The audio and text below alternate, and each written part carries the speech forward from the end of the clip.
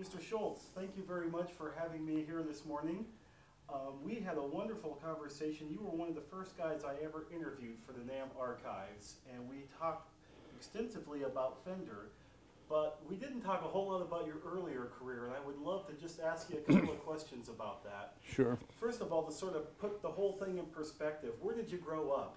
In a little town outside of Pittsburgh, Pennsylvania, called McKeesport. Oh, McKeesport. I just talked to Mr. Garbett from Right. the same place. I didn't know that. He was from the same place. How did you first get associated with music? Was there music in your home when you were growing up? Yes, there was always music at home, and throughout high school I played sports and music. After high school I got hurt at college playing football, so I went into music full time, and that's how I got into it. What was your first instrument? I played tenor sax and clarinet. Oh, is that right? You're right. Oh, boy, that's great. And did you do that professionally? Yes, around a local professional, around Pittsburgh and western Pennsylvania. Oh, okay. And when did it sort of occur to you that you could actually make a living in the music industry? Well, I got into the music repair business. I was a band instrument repairman and had my own shop with a local dealer. And from there on, I just moved into wholesale. And I ran a big shop in Chicago, Lyon and Healy. And I went from there into wholesale school music, and from there to Fred Gretsch. From Fred Gretsch to Yamaha for 13 years. Wow. It's amazing to me. You have really two huge careers in the industry, and some people in the band instrument never would have imagined you in the guitar business, No. and vice versa. You're right. As a band instrument repairman for Lyon and Healy, can you give me a little bit? Lyon and Healy doesn't exist anymore, but for the longest time they were really big. They were one of the powerhouses in Chicago. They had 13 stores. They called on schools. I was in charge of all service, plus at a later date, their educational program. Oh, is that right? Yeah. Now, did they also make their own instruments? No. Oh, they didn't? It was No, they bought from the major manufacturers. Oh, I see. Okay. They made harps. They were a harp company. I gotcha. Okay, interesting.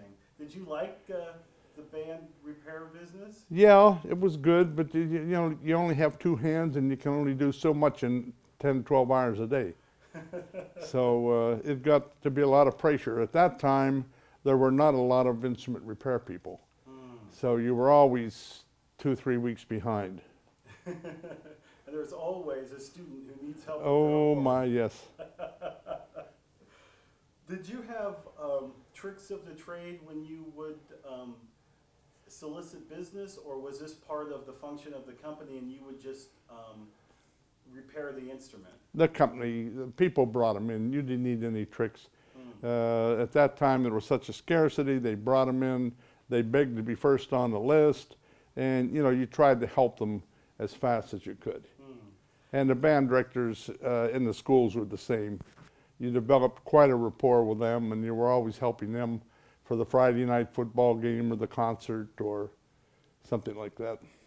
It's also interesting that Chicago really was a hotbed. Yes, it was. And in fact, it made sense that the NAMM show was there for many years during that time. Yeah, Chicago, Indiana, Michigan. That corner there was very, very strong. Oh yeah, of course you had Elkhart, Indiana, Yeah. not far away. Yeah. Interesting. So what made you decide to go over to Gretsch? Well, an opening came up in their sales and marketing for Queen-owned band instruments. So I took it, then gradually grew into the guitar drum part of the business, and that was it. The retail was tough. The owner didn't want to put any money into it. He was very happy with what we were doing, and he just wanted to let it remain the same. So I moved over there for wholesale experience. Interesting. Did you ever work with Mr. Gretsch, Fred? It depends which Mr. Gretsch or... senior. No.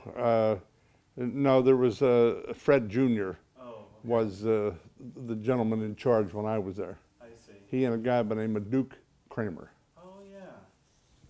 What kind kind of guy was Duke? I hear his name brought up a lot. He was a tough manager. He was a good manager. I learned a lot from him. It was no fool around guy. When you worked, you worked, and when you played, you played. You know, and but he was he knew the business well. Where is the period of time in which you worked with Mr. Garbett? At Gretsch for a short time, and then at Yamaha for about 13 years. Interesting. It's interesting to me too, because that era with Gretsch, I'm assuming is the first exposure you had to the intimacy of combo instruments. Right, right. That was my first exposure to it, and it came during a very high period of time when things were very good, and then all of a sudden it dropped off.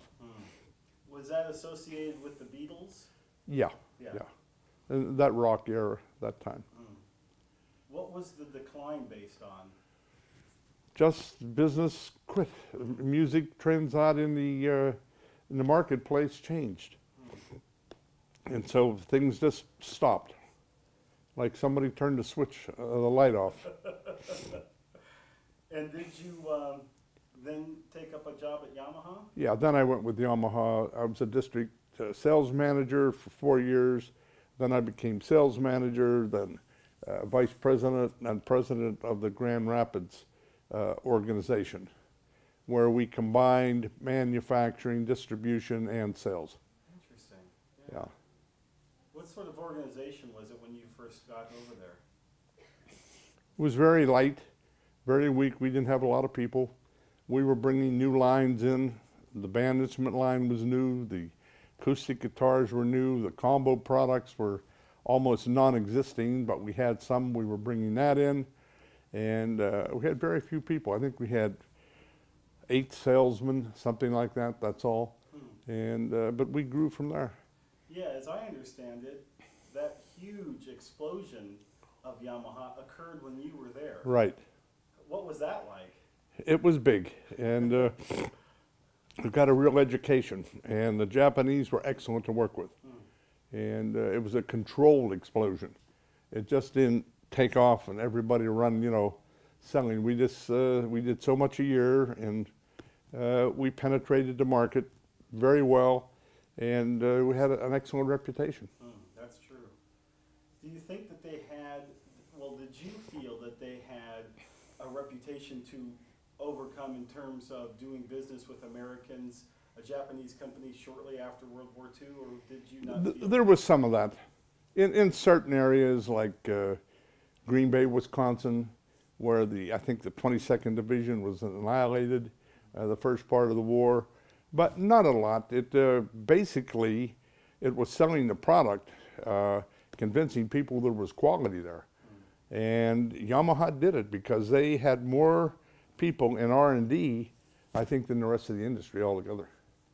Yeah, that's what I understand. Yeah, Huge R&D facilities. sometimes we had heard, especially in those early days, you know, cheap products coming out of Japan. That really never applied to Yamaha, did it? No, there was always quality. We may have underpriced to get market share, but it was always quality product. What was the challenges that you saw they had in terms of expanding to other instruments? Was it a matter of advertisement, or was it a matter of just exposure? Exposure, brand acceptance. You know, we got pretty good acceptance with the band instruments. We were on the level with Selmer, Kahn, King. Acoustic guitars, we took big market share in acoustic guitars because no one had a facility that could manufacture in quantity and in mix like Yamaha had. The biggest challenge is when we hit electronic instruments. But we had one thing going for us was electronic keyboards, because Yamaha was big in the home organ business, and there was a lot of technology that we used from there. That's very interesting. It must have been a fun experience. It was. It was a lot of fun. And your name and your reputation grew during this time, because now you've been on sort of the seat in a major explosion of this company. what were your thoughts about your career at that point? Well, I went up to Grand Rapids to head up the consolidation of manufacturing, sales, marketing, and then one of our, in Japan, there was a big shakeup with the president of the company in Japan, who was a personal friend of mine, and there comes a time when it's time to move from a Japanese company. And you can't describe what it is, but you know what it is when it's there. And at that time, Mr. McLaren left and went to CBS. He called me to come in and take Fender over, and I still had my home in California, so my wife and I decided that would be best. That was interesting. Yeah. What was you probably can speak of this more than anybody on the planet. There is this thought about pre-CBS Fenders as sort of a knock to the quality. What are your thoughts about that? During the very early stages, yes. The pre-CBS was better because CBS allowed the company to deteriorate, allowed the products, the quality, but when I took over, they gave me millions of dollars to put back into R&D, to put into equipment, and we brought the quality level back up. And today, there's nothing like a pre-CBS guitar. The quality is consistent. It's probably the best guitars that are being made because we made big investments, huge R&D, huge equipment. And, but yes, at one time there was a pre-CBS versus what we were doing when I first got there. And that's interesting because I do know that, as you said, CBS really did care about the quality, and they also introduced expansion in terms of product line. Yeah, yeah. And did you oversee all of that? Yeah. What was that like? That was a nightmare in the beginning. How so? We did a whole new catalog, and which meant we built our R&D up to about 60, 65 people.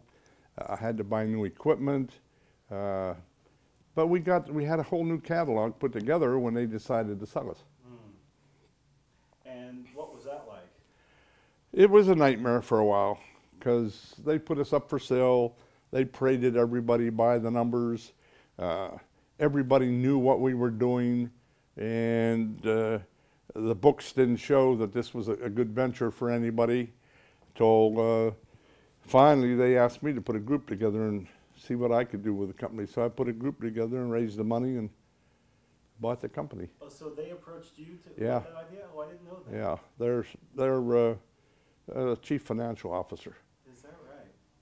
Did you immediately think, oh yeah, I could definitely raise the money, or were you a little skeptical? I had no idea what I was doing. I said, yeah, I'll do it. And from there on, my CFO and I just went to work and raised the money. Unbelievable. Good move, huh? Very good. It's been a rewarding 22, 23 years. Wow, unbelievable.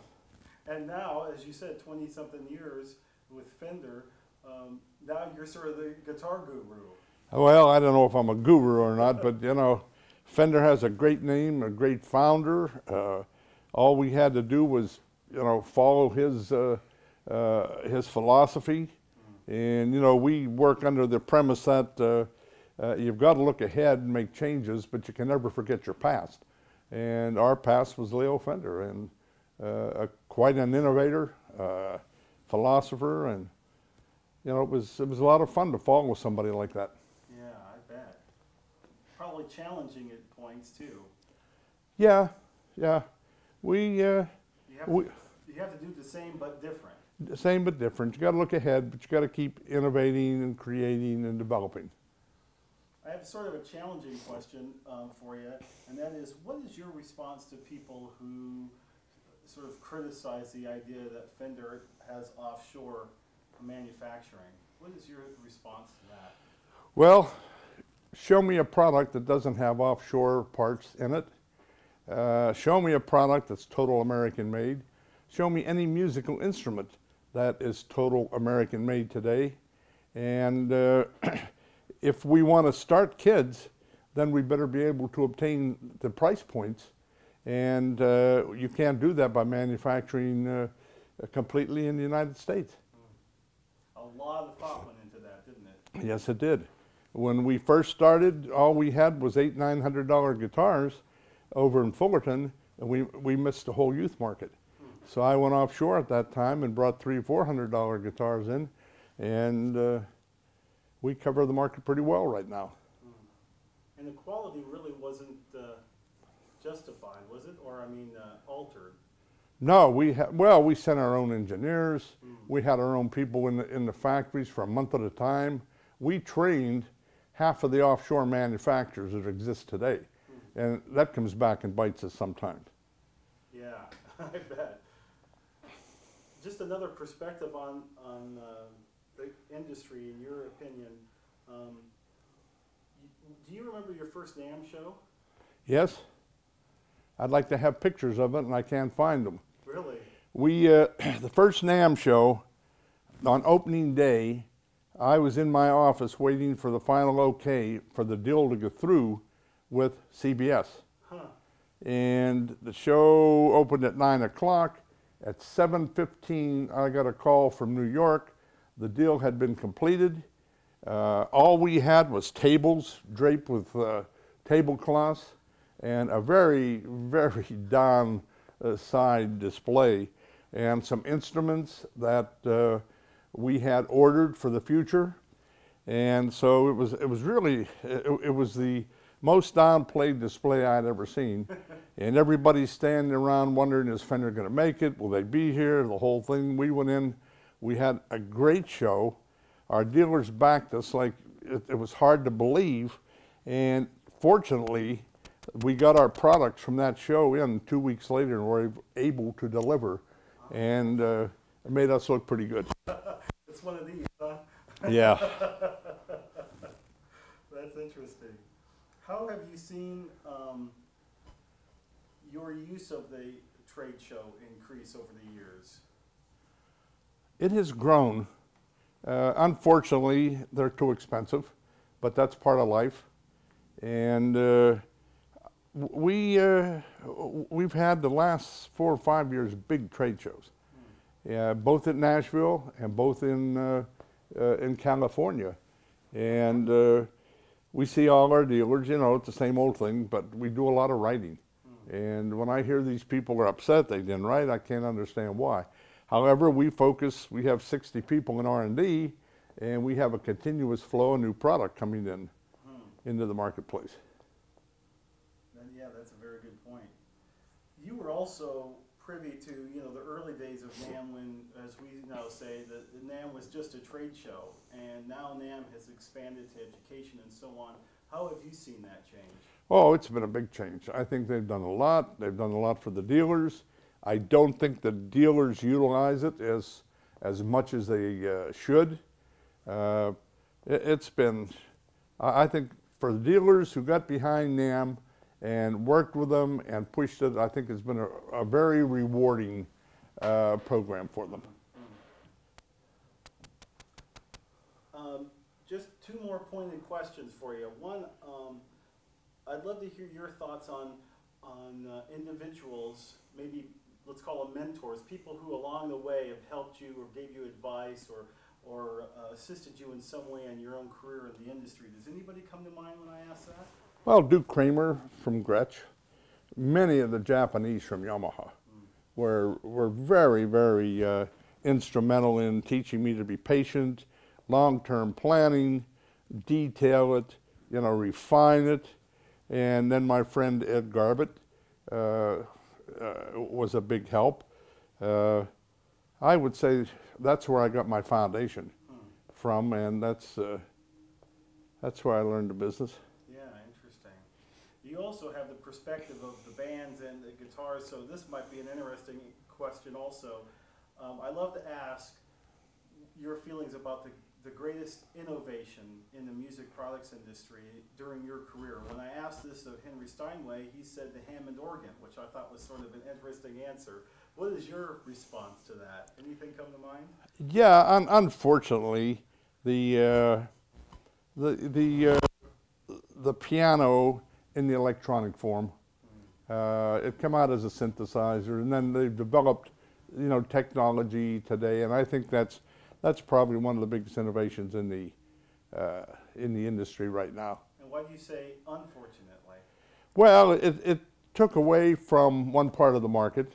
It took away from the home piano. It took away from, well, from us, we had the Rhodes piano, but the synthesizer, through the evolution to where they're at today with keyboards, I think is very substantial. You know, you can get a keyboard at any price. A child can, for $400 or $500, go out and get a small keyboard and learn to play. And I think that has been one of the leading factors. Very good point, yeah. Because there's guitars all over the place, and trumpets and drums, and, you know, that kind of.